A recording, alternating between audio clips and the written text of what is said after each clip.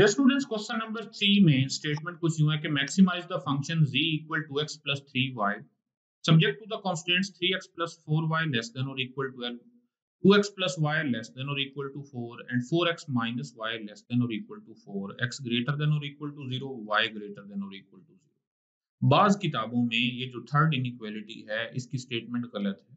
बाज में लिखा गया 2x minus y less than और इक्वल टू 4, जबकि ये 4x minus y less than और इक्वल टू 4 होना चाहिए।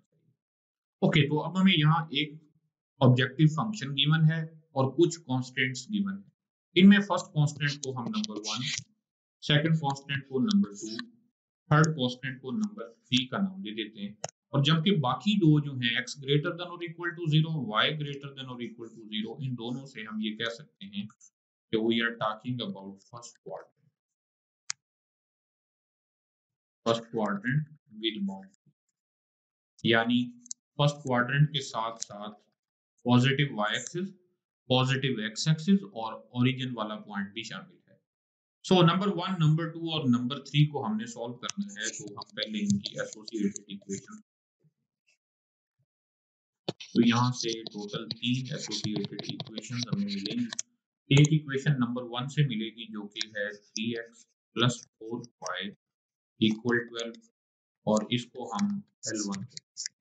इसी तरह नंबर 2 से एक इक्वेशन मिलेगी 2x plus y equal to 4 और इसको हम L2 कह देते हैं। और नंबर 3 से बनने वाली equation 4x minus y equal to 4 को L3 कहते हैं। अब लाइन नंबर 1 को ड्रा करने के लिए हम सबसे पहले x को 0 पुट करें। अगर x 0 हो तो 4y इक्वल 12 होगा, इट मीन y की वैल्यू, तो यहाँ से हमें एक पॉइंट मिलेगा 0,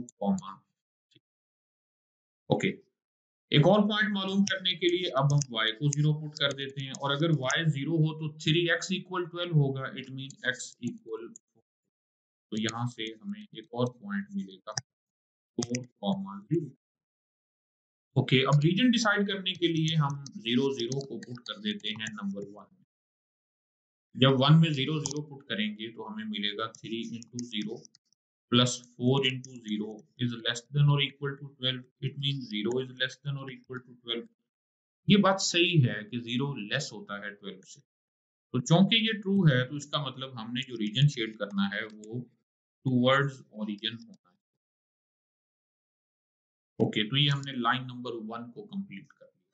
अब लाइन नंबर 2 की तरफ आते हैं। इसमें अगर हम x को 0 पुट कर दें तो y की वैल्यू 4 होगी, यानी हमें यहाँ से पॉइंट मिलेगा 0, और दूसरा पॉइंट मालूम करने के लिए अब हम y को 0 पुट कर देते हैं। अगर y 0 होगा तो 2x इक्वल 4 होगा, इट मीन x इक्वल 2, तो यहाँ से हमें एक और पॉइंट मिलेगा 2, 0। सो रीजन डिसाइड करने के लिए अब हम ओरिजिन को पुट कर देते हैं नंबर 2 में, पुट 0, 0 इन नंबर 2, तो 2 में 0, 0 पुट करने से हमें मिलेगा 2 इंटू 0 प्लस 0 लेस देन और equal to 4, it mean 0 less than और इक्वल टू 4। और ये बात ठीक है, 0 लेस होता है 4 से, तो चूंकि ये ट्रू है तो इसलिए अब हमने जो रीजन शेड करना है वो टुवर्ड्स ओरिजिन होगा। ओके, अब आते हैं लाइन नंबर 3 की तरफ। लाइन नंबर 3 ड्रा करने के लिए हमें फिर से 2 पॉइंट्स रिक्वायर्ड हैं।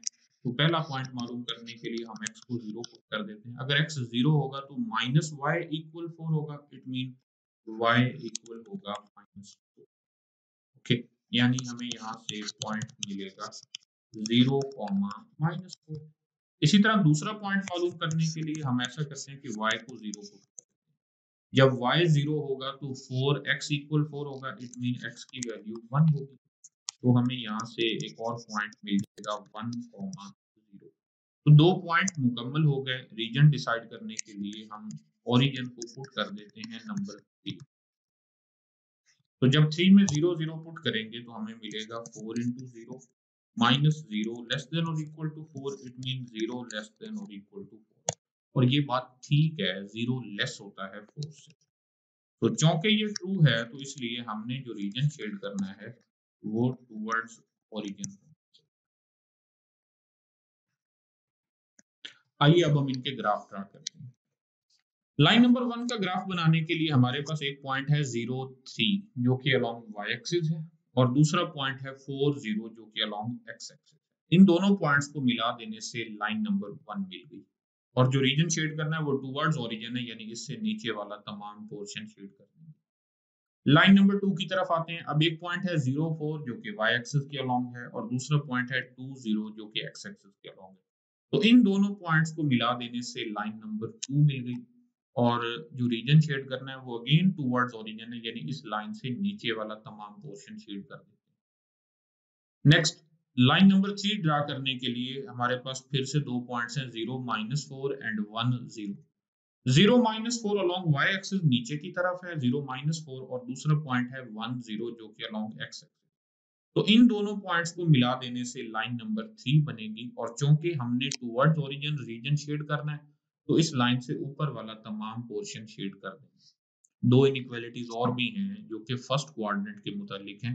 तो इसका मतलब हमारे पास जो रीजन इनमें फिजिबल रीजन है, जो इनमें कॉमन पोर्शन है, वो ये जस्ट फर्स्ट क्वाड्रेंट है।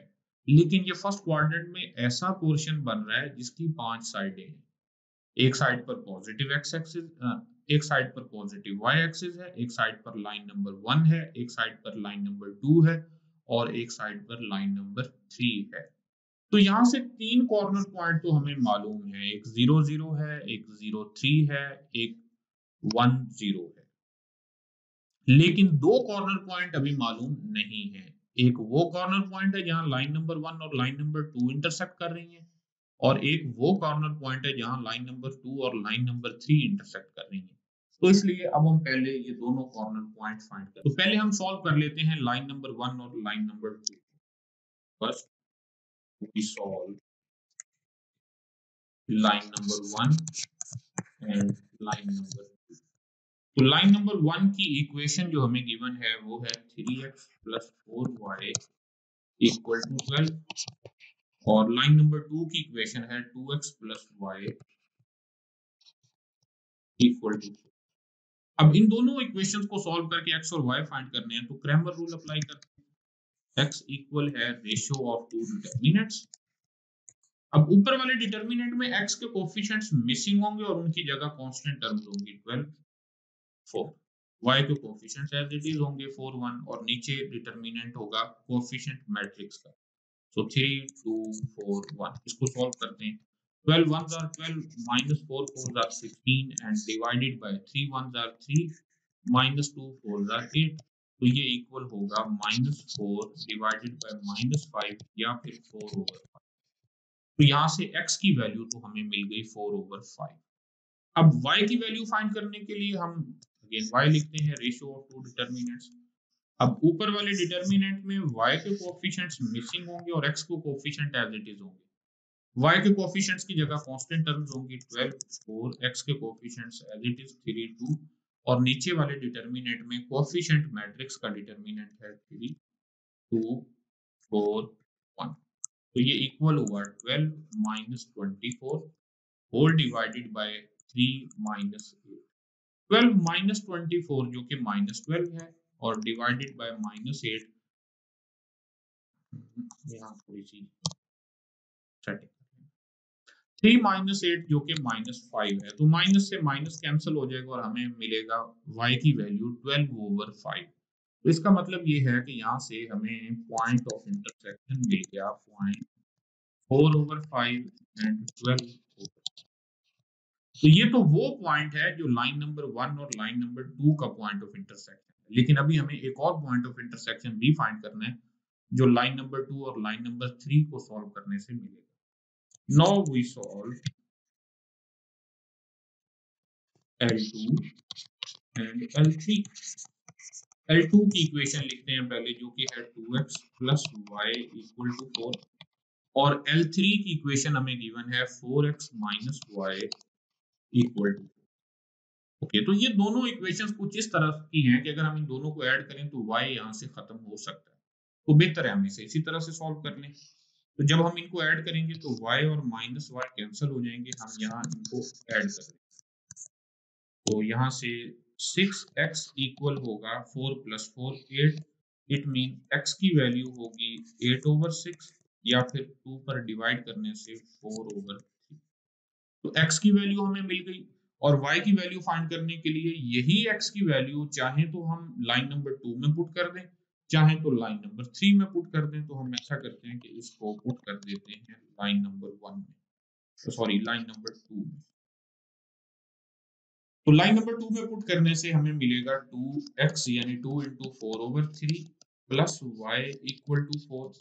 इट मीन y इक्वल होगा 4 माइनस 8/3, क्योंकि 2 4s are 8 है। एलसीएम लेंगे तो एलसीएम 3 होगा, 3 4s are 12 माइनस 8, तो ये भी 4/। तो यहाँ से हमें लाइन नंबर 2 और लाइन नंबर 3 का पॉइंट ऑफ इंटरसेक्शन मिल गया 4/3, 4/3।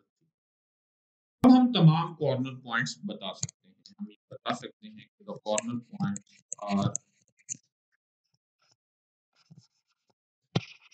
एक कॉर्नर पॉइंट जो कि 0 0 है, एक कॉर्नर पॉइंट जो कि 0 3 है, एक और कॉर्नर पॉइंट जो कि 1 0 है। ये तो ग्राफ से ही नजर आ रहे थे। और दो कॉर्नर पॉइंट हमने अभी फाइंड किए हैं, एक है 4/5 12/5 और दूसरा आखिरी कॉर्नर पॉइंट है 4/3 4।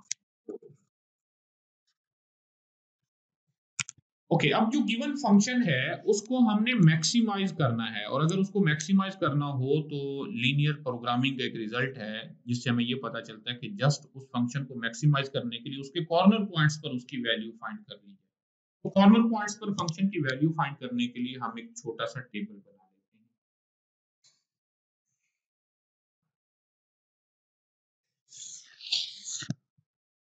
इस टेबल के एक तरफ हम कॉर्नर पॉइंट्स लिखेंगे